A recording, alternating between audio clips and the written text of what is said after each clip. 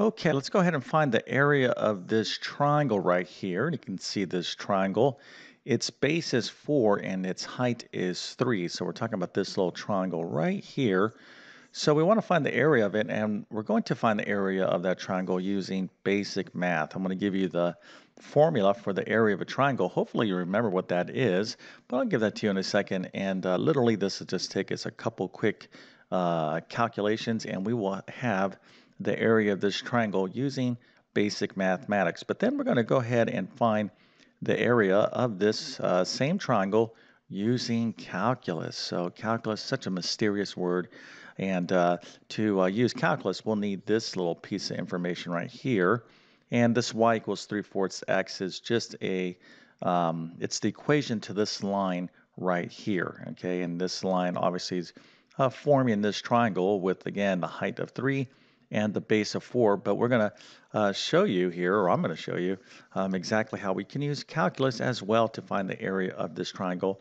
And the work is not, it's a couple more steps than using this basic formula right here, but it's not that difficult. So really the whole main idea of this video is not to find the area of a triangle. I mean, this is a good little review for that as well, but it's just to give you an appreciation of the power and usefulness of calculus, okay?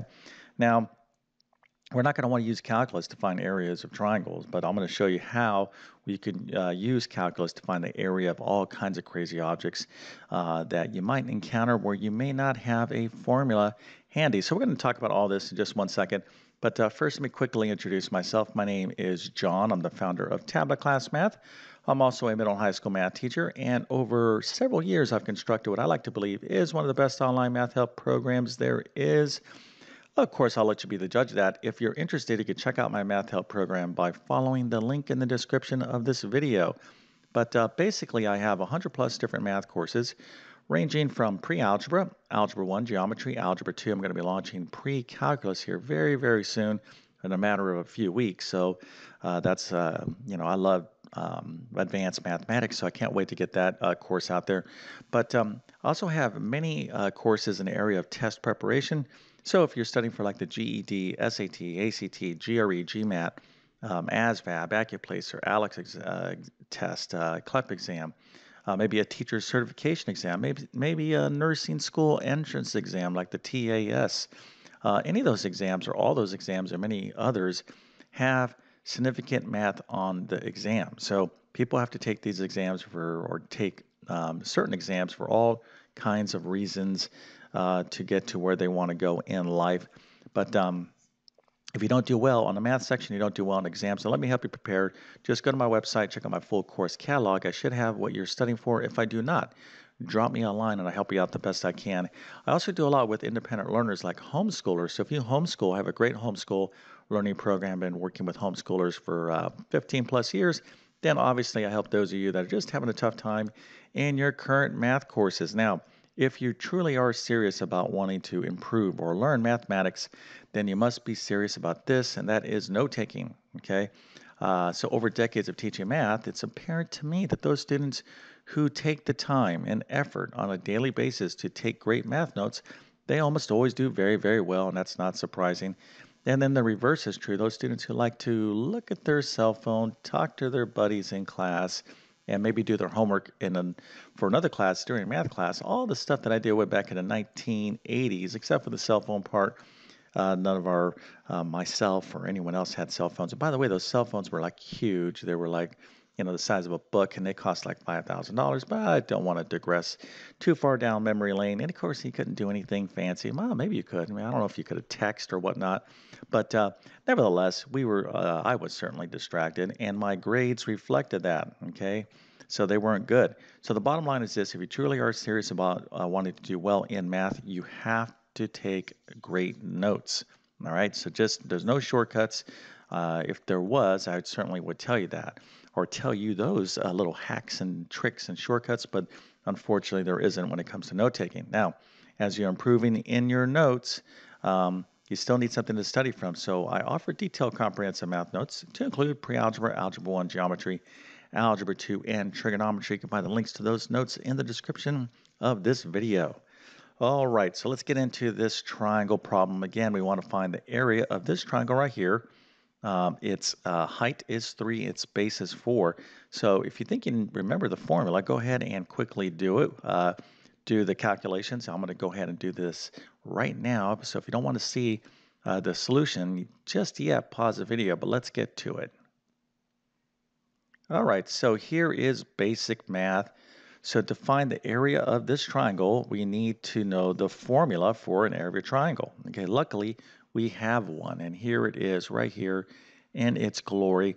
The area of a triangle is equal to 1/2 the base times height. Now, depending on the kind of the orientation of the triangle, we'll have to figure out what the base and height is.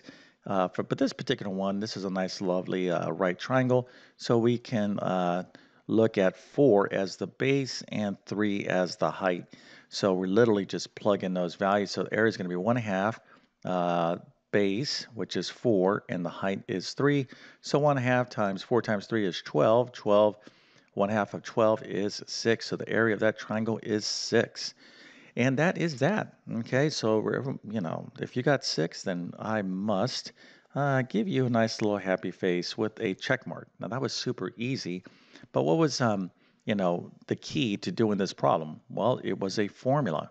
Okay, formula for the area of a triangle. So, luckily, if you come across any triangle, right, anything like this or whatever the case is, you can always use this formula as long as you can determine the base and the height of those triangles. So that's awesome. All right, now let's check out how we can use calculus. Now, obviously, the area is 6, so the answer is not going to change, but our approach is going to be completely different. So let's show you how calculus works. All right, now I've done quite a few videos on calculus and the essence of it, and my kind of goal in all those other videos and this one as well is just to show you the application of calculus. So calculus, we have this crazy looking symbol right here, this little thing right here. It looks kind of like an S, right? So S is the first letter, obviously, in the word sum. And this little thing is what we call an elongated S, so it's like an S stretched out. So we're really kind of finding the sum, but what we're going to be doing in calculus, we're going to be finding the area. So this little thing is called an integral, or the symbol itself is called an elongated S. But basically what we're going to be doing is finding all these little tiny little rectangles that can fit underneath here. Because we can find the area of a rectangle. An area of a rectangle is very easy. So let's say I have a rectangle, its base is 2 and its height is 10. What's the area of that? It's 2 times 10 is 20. Okay, so what we do in calculus is we find the area of all these little triangles that could fit underneath this, the area of all these little rectangular strips, if you will, okay, that can fit underneath this triangle. Now, if you have big, thick rectangles, then our area estimation is not going to be so good. But if we had like infinitely skinny little rectangles, we could have a precise, matter of fact, an exact, okay, if we had infinitely skinny little rectangles, we can have the exact area of this triangle. And that is effectively what calculus allows us to do. Now, some of you might be saying, well, why do I need to do all this crazy stuff right here? I don't want to do calculus. I'm like, yeah, I want to take the easy way out. And I agree, you should take the easy way out. However, I'm going to get to the mechanics of this particular problem here in a second. What if, instead of a triangle, what if we were trying to find the area of something like this? Okay, so now we're looking at like this thing right here. And so some of you might be like, no problem. Give me the formula for the area of this. I don't even know what we call this, right? Let's call it a thingamajiggy, right? A thingamajiggy, whatever the case is. I'll just abbreviate it. So you go in your math book and you look up, hey, what's the formula for a thingamajiggy? And unfortunately, there is no formula, okay, for this object. So you're like, oh, no formula. How am I going to do this? Well, calculus would be your, superpower right here. You need calculus in order to do this problem, okay? Now, obviously, I'm going to show you how calculus works to find the area of this particular triangle. But the same technique is what I'm going to show you right here could be applied to find the area of this guy as well. So, yeah, it's obviously a little bit more challenging. The math is a little bit more involved, but not that much more involved, okay? But that's for another video, another time.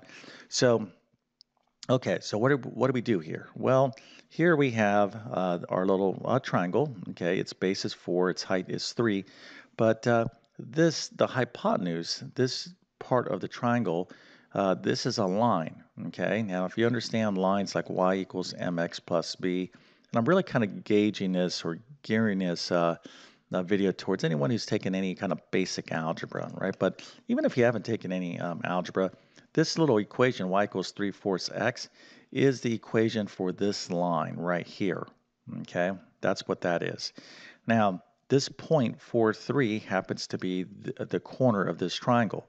So in calculus, we can write ourselves a little kind of prescription here of how to find the area. So we're going to say this little long s, we're going to say, all right, we want to find all the little rectangles, okay, like I just described here, for this function right here, 3/4 x, all right?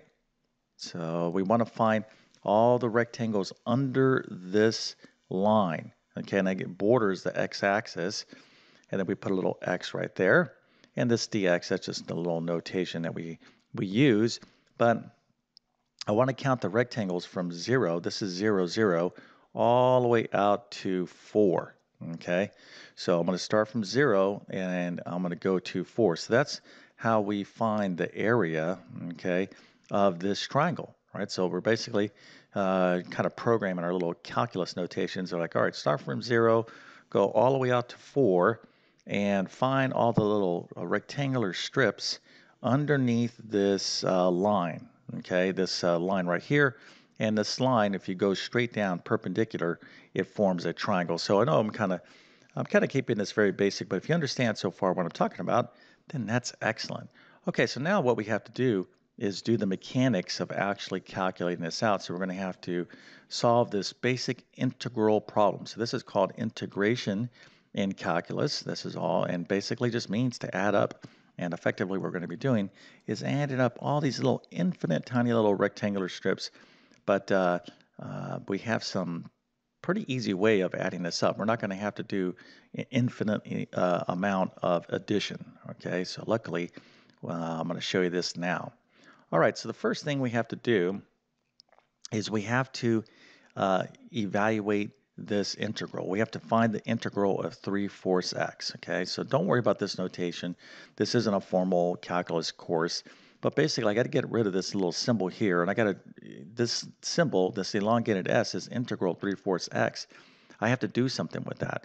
Well, in calculus we actually have a formula, and basically it states this. So this 3/4 x, this x here is really x to the first power. So I want you to just kind of focus in on this part. So here is what the formula tells us in calculus. So that power 1, see that little 1 right there? Okay. You add a 1 to it. It's always a 1. Okay. So if that was squared, we would still add a 1. Or if this was like x to the 4th, we still add a 1. So it's going to be 1 plus 1, which is in fact what? 2. Okay. So we're going to write 3/4 x. We're going to increase that little power by 1. So that's going to be 2. And then whatever that power turned out to be, in this case it's x to the second power, okay, you're going to divide by that little, that exponent. So in this case it's 2, so we're going to divide that 3/4 x squared by 2. Okay, so if you understand that, you understand basic integration in calculus. Now, this little x thing, this is a basic polynomial, and there's different type of rules that we need to use to find the integral in calculus, but this is a very, very common rule right here, right? But it's not difficult to follow, right? I mean, so far, hopefully, you know, this isn't too scary. So now we have to figure out 3/4 x squared divided by 2. Okay, so 3/4 divided by 2. When you do that lovely little fraction math, you would get 3/8 x squared. So let's do this real quick. 3/4 divided by 2 is equal to 3/4 times 1/2, of course, that's 3/8. By the way, if you have any trouble with fractions, I have a ton of videos about fractions on my YouTube channel. Just check out my pre-algebra playlist. All right, so we've took the integral here. That's what we're doing, but don't let the terminology scare you. We just used this symbol and it told us to do this, okay, which got us right here. All right, so this turned into this, 3/8 x squared. So you're like, okay, great. What do I do with that? Well, this right here will allow us to actually find the area. Now, so remember, we're adding up the triangle from 0 to 4, right? So remember over here, we're going from 0 to 4. Now, this little formula right here, this 3/8 x squared, is what will actually allow us to calculate the area, okay? So here's how it works. So we're gonna, let me just show you right here. You can see the area is 6, but we have this 3/8 x squared, and we're gonna subtract it from 3/8 x squared. Now here, we're gonna plug in for x. We're gonna let x is equal to 4. All right, so here's a little triangle right here. So it's 4, and here's 0. So it kind of works a little bit in reverse. So this is going to be your ending point right there, and this will be your starting point right here. So I'm going to plug in 0 for x right there, and then I'm going to plug in 4 for x right here.